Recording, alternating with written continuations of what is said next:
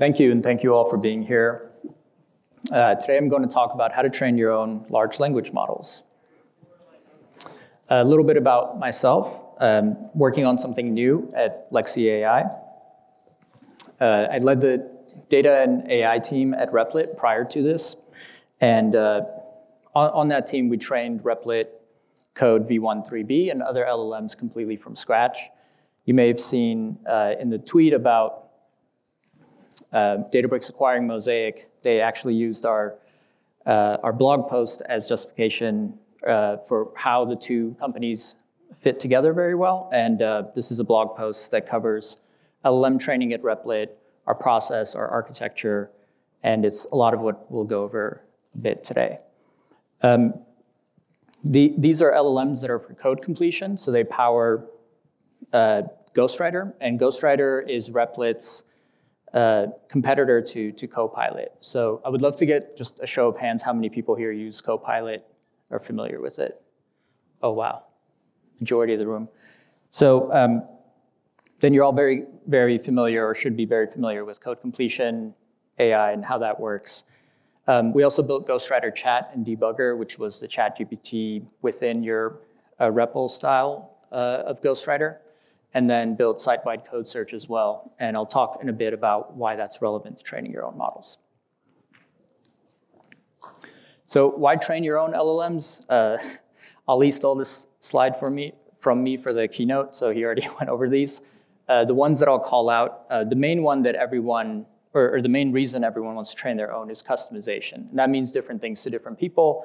It really depends on your use case and what it is that you're trying to get out of an LLM that you can't currently do with GPT-4, Anthropic's Claude, or anything else. The main reason that we did it at Replit was cost efficiency. And cost efficiency, it depends obviously on your business model, all of those types of things. But the one case where it actually pretty consistently will be cost efficient to train your own is any kind of autocomplete use case.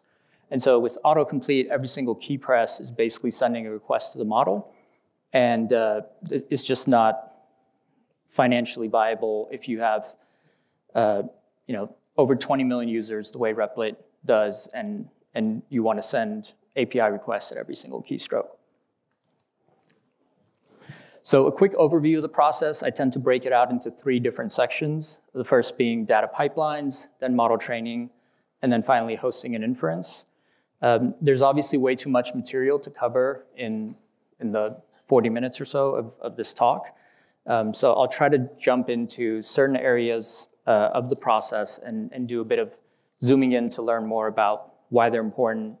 And I'm going to try to prioritize sections of the process that weren't actually covered in the blog post, because you can always go back and read some of those details within the blog post. So this is just a diagram of the various portions of the process. Naveen presented this slide at the keynote. He took my best slide, so the rest of the talk is a bit of a sleeper, unfortunately, for all of you. And this shows the flow of the data pipelines, everything that's done in Databricks, where some of this data comes from, the fact that it's then moved over to Mosaic for training or streamed over to Mosaic for training. And then I'll talk a bit about our inference stack, which we had built in-house previously. Yes? Yeah. Can you take the background white? I have on my screen, it's white. I don't know if the color appears differently.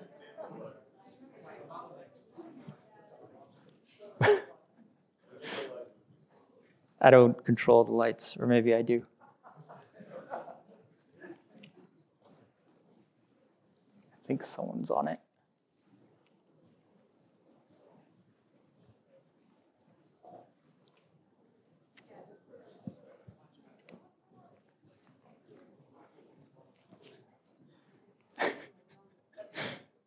Okay, I'll keep going.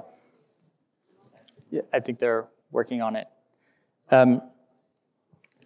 Okay, so I'll keep going. I'll come back to that slide as well, and there will be areas of it that are zoomed in, or specific areas that we'll zoom into as well. So the data source is going to be the stack. This is a large collection of permissively licensed code made available by the good people at the Big Code project. And this is available on Hugging Face, both as a dedupe data set and the original on in Parquet format. So we pull this down, store it in Databricks, and then we do all of our processing on Databricks. And so this includes any pre-processing of data, the transformations. It allows a lot of increased control compared to the transformers library, which is what Hugging Face uses. Transformers is a great library, and it has these methods that allow you to abstract away a lot of the parts of the process, such as working with large data sources, but we actually want that control and to be able to control more of the process, especially the transformation process. Databricks also makes it easier to introduce additional data sources, including proprietary data sources that are unique to Replit and not available on sites like Hugging Face. And then the entire process is tractable and extensible because we do a lot of this work in notebooks. And here's an example of some of that work. We want to make sure that we have a really good sense of what's actually in the data. Anyone that's trained these models will tell you a big part of the process is just cleaning up data, removing a lot of junk that you don't want to feed into your model. And a lot of the larger shops, like OpenAI, Anthropic, and whatnot, they've built up this knowledge over many years of training these models of the types of things to look for. We try to do that in a very transparent process, kind of log all the different filters. So for example, if we're tagging Python files that are auto-generated, we'll want to dive in and look at what these files are, whether it makes sense. Does it point us towards any other types of things that we should be filtering? And all of that we do in Databricks notebooks. Then I'll quickly go over the pre-processing steps. This is pretty standard kind of data processing, and a lot of this is covered in the blog post as well. So you anonymize the data, remove emails, IP addresses, and secret keys, those types of things. We remove auto-generated code, so just regex to detect auto-generated code, but there's also some other heuristics, things to detect minified code, for example, like minified JavaScript. We also remove code that doesn't compile or is not parsable. And so you can only do this for certain languages because you need packages that allow you to tell, does this piece of code compile in a particular language? And then we do some pretty standard filters based on average line length, maximum line length, alphanumeric characters, and so on. So now I'm going to zoom in to a particular portion. This is the tokenizer and vocabulary training part of the pipeline. And so this is, for those of you on this side of the room that can actually see it, okay, great. This is the process where you have some pre-processed training data. So you've already been through all the steps that we just discussed on the last slide. And now you want a tokenizer, or you want a version tokenizer that has a custom vocabulary. And then you're going to take that tokenizer and tokenize your process training data before you feed it onto the model. So the tokenizer is actually made up of two things. One is the algorithm, and then the second part is the vocabulary. And a lot of these standard tokenizers are available from Hugging Face. It's one of the great things about the Transformers repo. You can just download with one line of code or 2 lines of code the tokenizer for a lot of really popular open source models. What we did was we trained our own custom vocabulary from the underlying training data. So if I go back for a second here, we did some sampling of pre-processed training data, tokenized based on that, and then saved the versioned tokenizer as a ghostwriter tokenizer. Now, why do we do that? Well, it turns out that actually you can get pretty far with a custom tokenizer custom vocabulary, and it has a lot of benefits for your model throughout the process. So specifically, you can allow for domain-specific vocabulary. And in this particular case, our domain is code. And we're not really interested in writing as much natural language as we are in producing code. It's a code completion model trained on 20 languages or so, 20 different programming languages.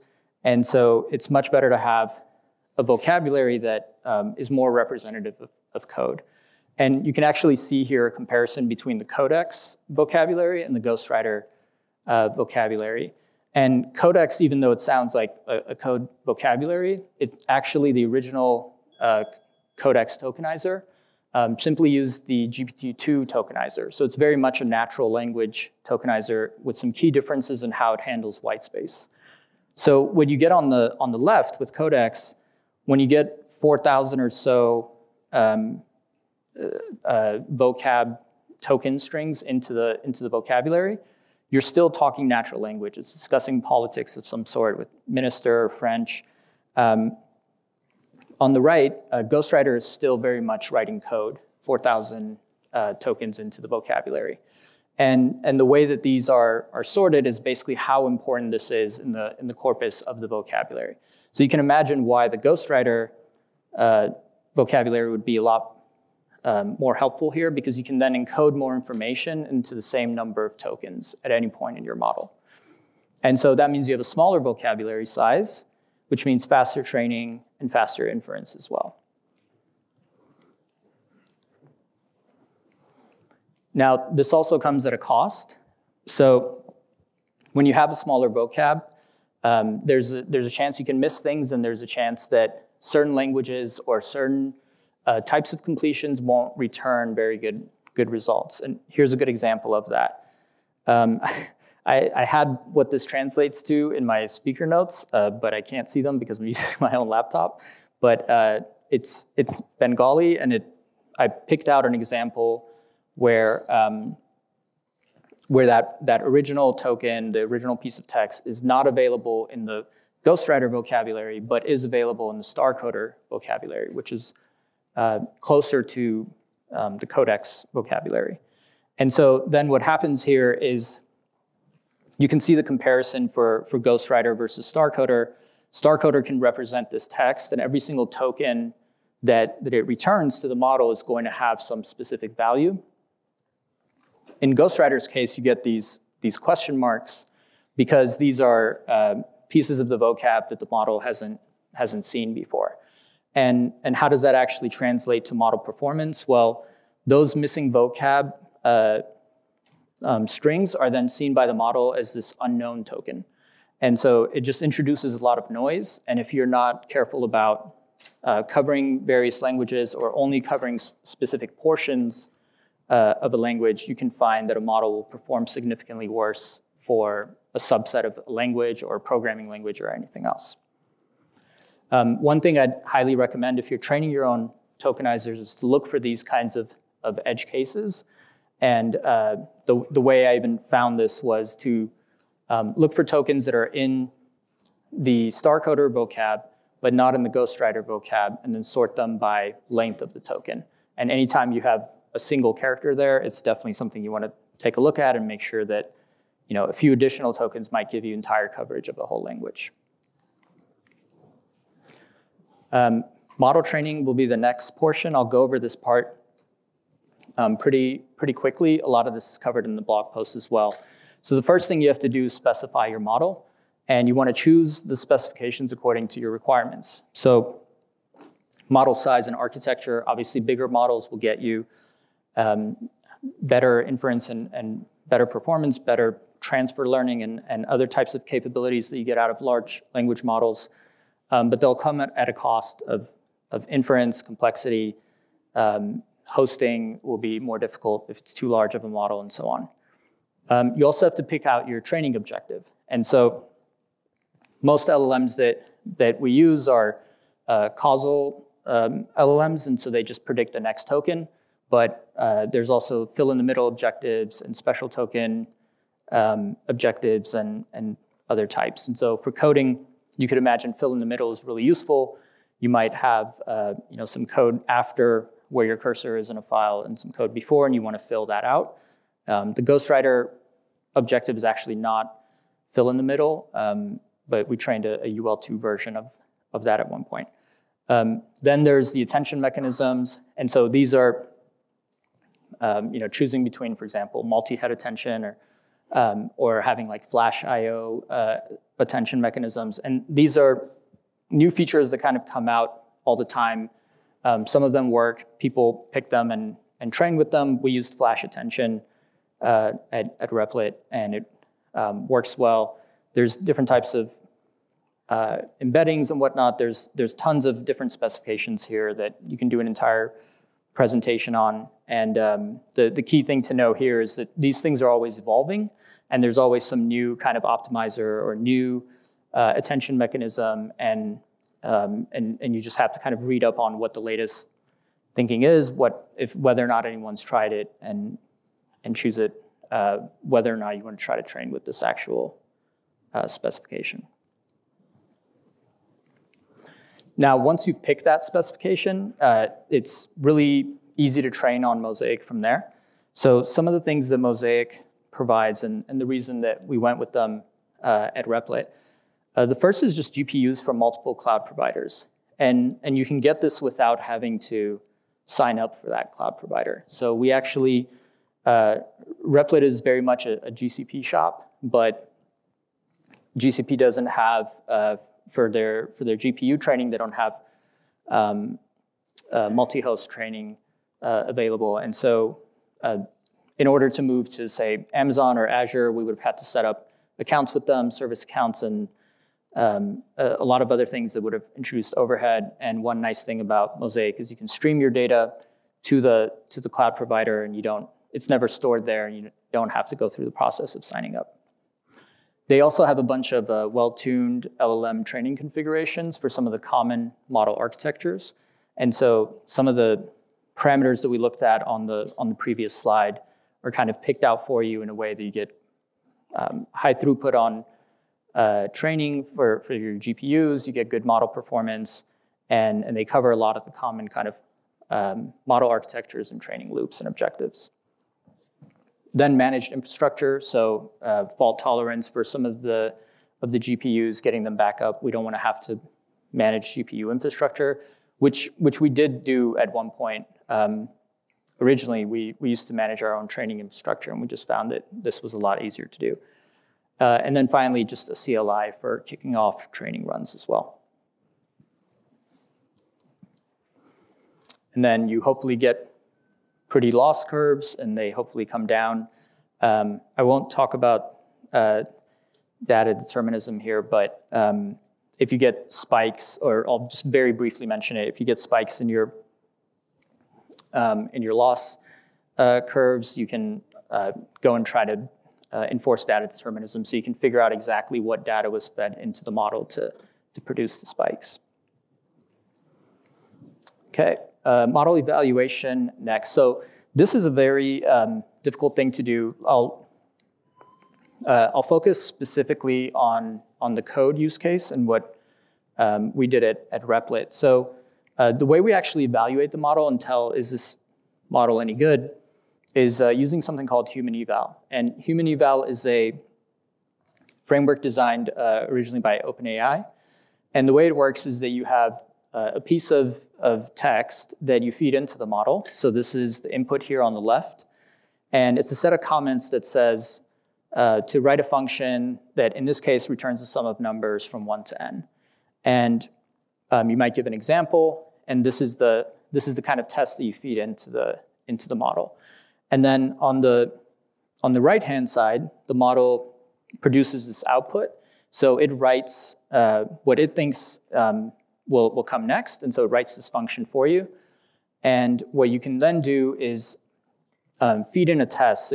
So this is just kind of like unit testing. You would pass a test where you would expect a certain outcome from this function, sum of numbers, and then check if the function written by the model produced an output that you would have expected. And so it's very simple in that, in concept.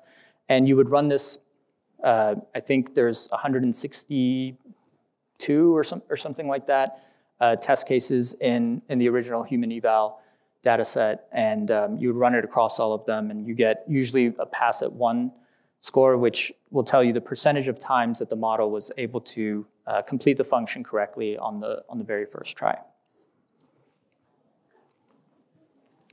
Now, model evaluation is a very, very difficult thing to do. I started to write this slide and I noticed like the first 3 bullet points have the word difficult in them. But it's true, it is difficult. And you can give an entire presentation on this. Actually, I think the CTO of Mosaic is giving an entire presentation on this in one of these sessions. And it's difficult to do even for models, like if you're trying to compare GPT-4 with Claude. And so you can imagine how much more difficult it could be for your own models that you're training from scratch.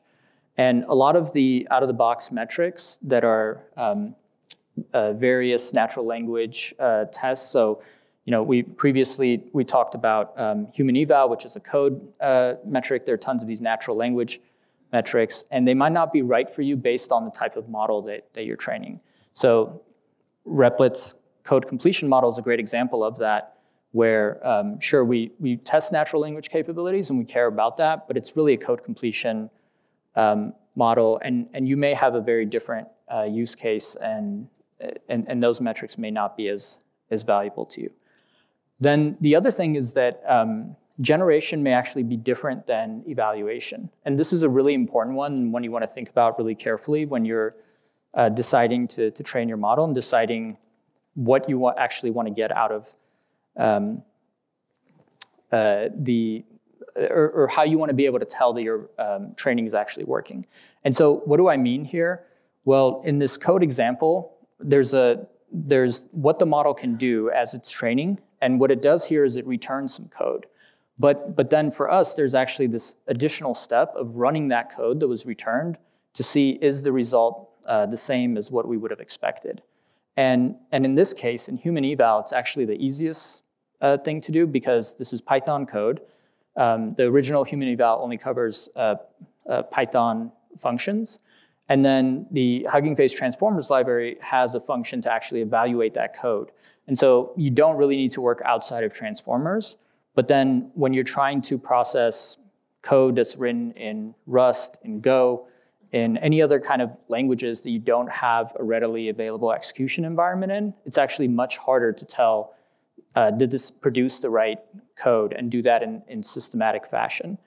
And so in this case, what you really do is you end up separating generation from evaluation. So you can still ask the model to print, to generate all of this Rust code, but then you have to go at some point and execute that code somewhere to be able to tell, was this result correct? And typically you don't want to do that on the same GPU, or can't do that on the same GPU that you're training on. And there's some more extreme cases of this. I mean, imagine if you're doing some kind of protein synthesis or something like that. You might get a bunch of protein sequences back and then like have to take them to a lab or something to figure out, did this actually work out? So this is a very important thing to keep in mind of how are you actually going to be able to tell that your model's performing well. And then lastly on this, even if you score well on these metrics, that doesn't necessarily mean you actually have a good model. And the way I think of it is just like one instrument, and you want as many of them as possible to, when you're flying through this process. So I'm running low on time. I'll try to go through this part of it pretty quickly. This is deployment into production process. So Replit had previously built our inference stack for Ghostwriter v1, which was based off of the CodeGen Salesforce model. And so in that diagram, you'll see at the bottom of it, or in this section, there's really no provider here, and we just kind of built that part of it ourselves. But you might want to consider other services like, Mosaic has inference, and tons of other places are offering these kind of managed services as well. Our stack was Faster Transformer and Triton Inference Server, and then we already did a lot of auto-scaling with Kubernetes, although there are some like new unique challenges that are related to the GPUs and model size requirements. There's also a lot of pre and post processing involved as well, and so that's an important thing to think about. Again, it depends very much on your use case. There's server-side logic, things like batching and caching and so on the server, but then there's also a lot of client-side stuff. And so in the code use case, you want to do things like find all the relevant context, and then when the response comes back, do things like bracket matching. And this stuff, especially if you have a user-facing product, makes a huge impact on the user experience. So lessons learned from this process. So you want to think really carefully about how you're going to evaluate your model. That would be the number one thing, is if you're going to train your own model, first sit down and kind of think, how will I know that I've got a good model? Because this is going to help you tremendously throughout the entire process.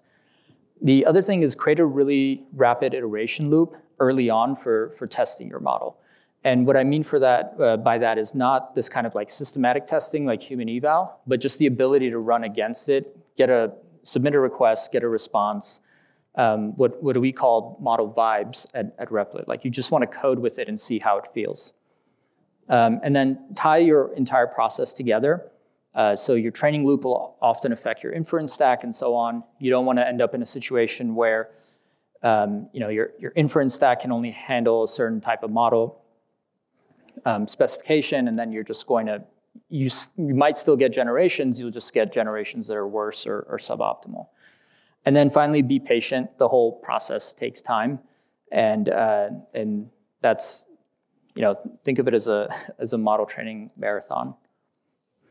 Now, the number one reason that people want to train their own large language models, as I said earlier, was customization. And this can mean very different things to different people, but typically the number one thing that people say is, I want to use the large language model with my own data. And what does that actually mean? Well, there's three different approaches that you can take here, and they have increasing cost and customization. And all of these can mean some form of using LLMs with your own data. So on the left, we have prompting with context. This is just regular prompting, really. And it's limited to the context length of the model. It's the same exact way you're using GPT-4 or Claude right now.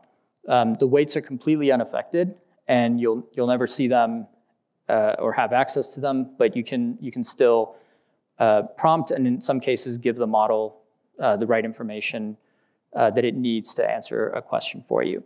And so there's the standard prompting and then retrieval-based augmentation, which is really the process of just getting information and putting it in the prompt as if you had written it in yourself. So let's look at a quick example of that. I think that this is one of the things that's really often talked about, but it's kind of difficult to wrap your head around the first time that you see it of how simple of a process this can be. So here's an example where a user asks, how do I add a new API key to my REPL? And so we would want to do this in Ghostwriter Chat and have Ghostwriter Chat be able to tell you things about Replit, even though the underlying model might not know about Replit. And so really the process looks like this. You go into the Replit docs, you fetch the context from a series of help articles that are likely to contain the answer. And then you just put those in the context and you pass that to the language model. And so this is the actual prompt that we would pass to the LLM. It's not verbatim, but close to this, where you would say, answer the following question using the context below. There's the user's question. How do I add a new API key to my REPL?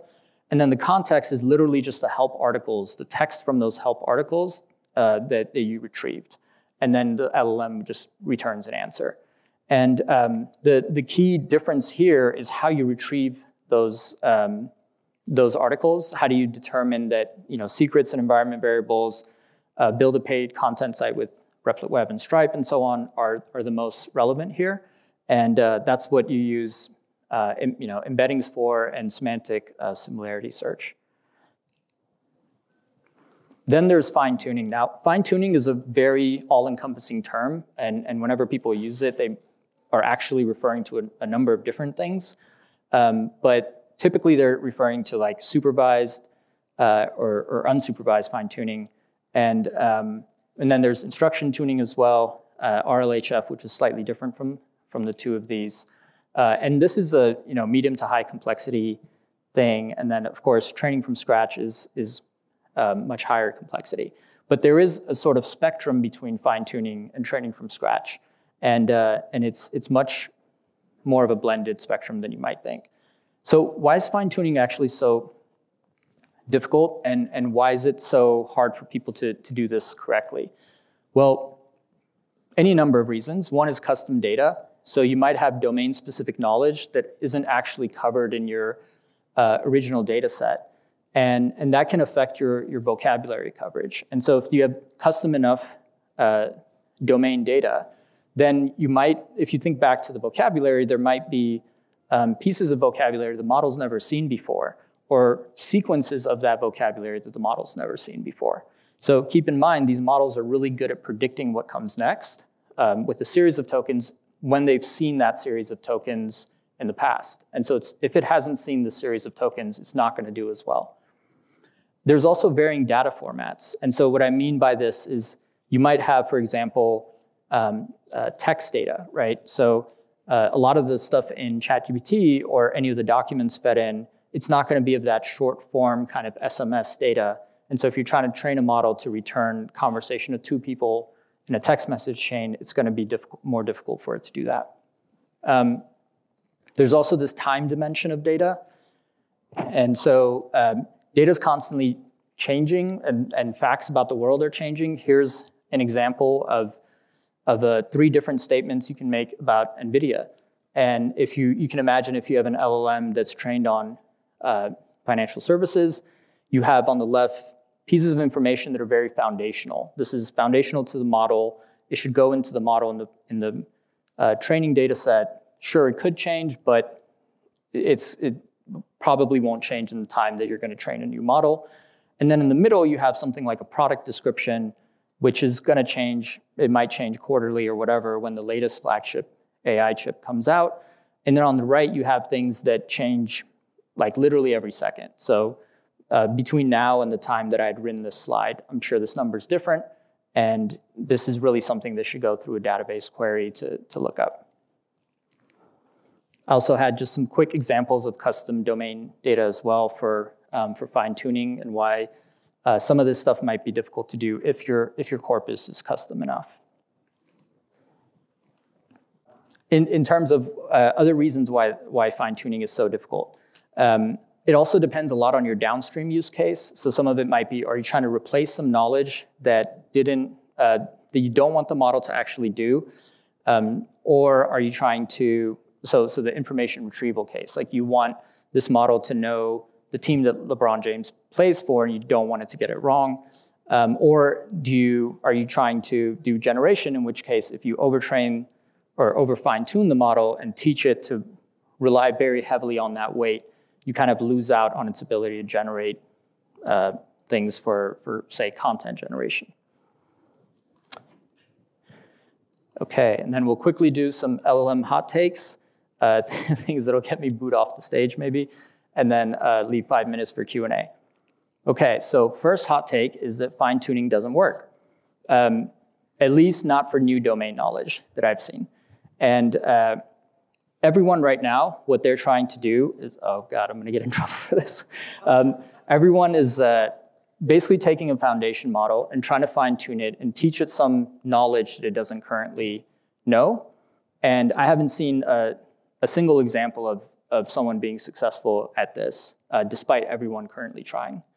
And that doesn't mean that instruction tuning doesn't work. Instruction tuning very much does work. And DALL-E is a great example of that. And another caveat is it's mostly unsupervised fine-tuning that doesn't work. And that's presumably, people are presumably doing unsupervised fine-tuning because it's difficult to do this whole thing correctly, and for all the reasons that I mentioned in the prior slide. You're probably using embeddings wrong. Spicy. You might just need a database and not exactly a vector database, and your embeddings might not be optimal for your use case. But it's usually not that big of a deal, and the use case won't really matter all that much, but just know if you get really deep into this world that there's probably a lot of things that you can do to optimize your use of embeddings. Probably the most controversial one. So agents will mostly go away.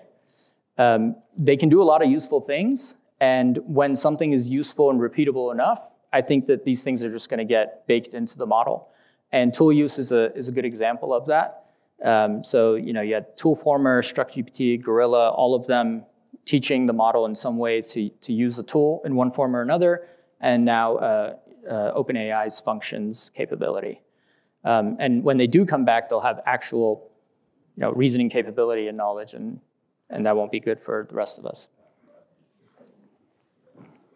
No one actually knows the right mix of data. So this is something you read in papers all the time where someone's like, oh, my recipe for this is this much GitHub and that much C4, and then I like to sprinkle a dash of like this other data in there.